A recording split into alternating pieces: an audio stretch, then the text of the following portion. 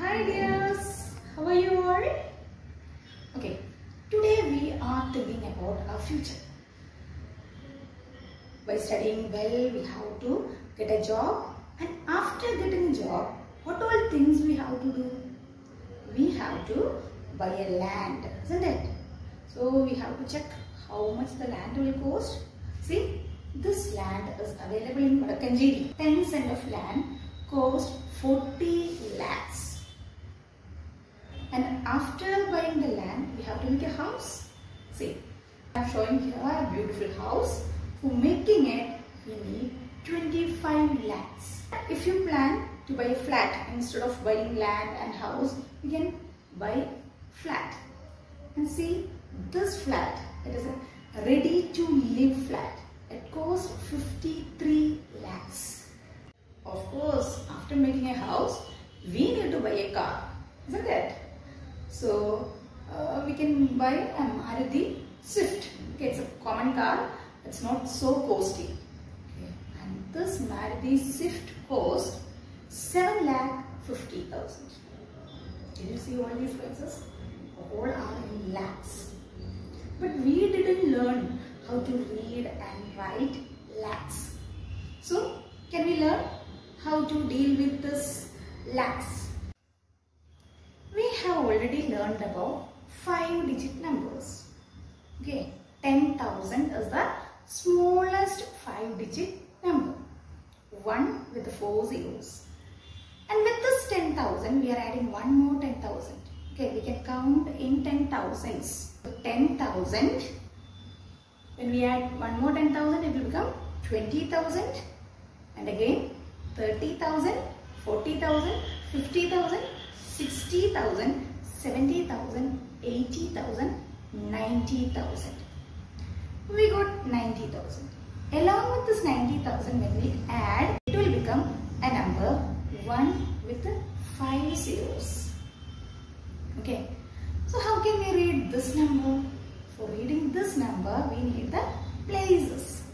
So we will write the places on the top. Okay. We know the places, ones, tens, hundreds. And that belongs to which period? Yes, it is the ones period. Then the next two places, thousands and 10,000s together, it is thousands period. Which is the next place? That is the lakhs place. And lakhs and 10 lakhs, but both together forms lakhs period. Okay.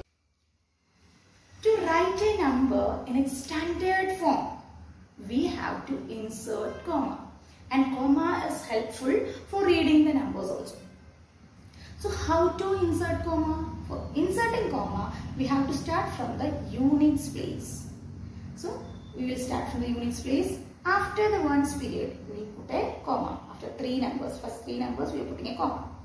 Then after the thousands period also we will put a comma. After 2 numbers, thousands and 10,000s, we will put a comma. Then after that it is lakhs. Okay. So in this number there are 2 commas. We will read the number. 1 is under lakhs. So 1 lakh. This number is 1 lakh.